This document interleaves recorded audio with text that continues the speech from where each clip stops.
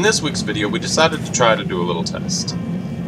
Most of the time you see us pour molten salt into stuff, and whenever it is a water or water-based product, it explodes rather violently, typically.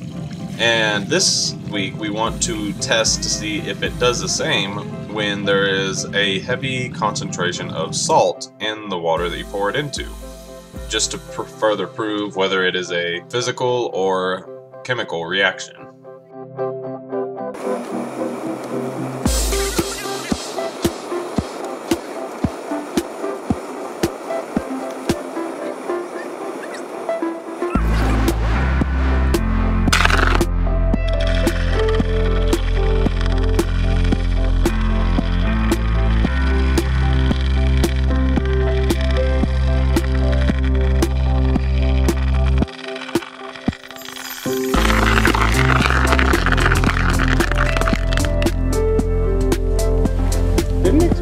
Not nearly as violent. Like it did. Yeah.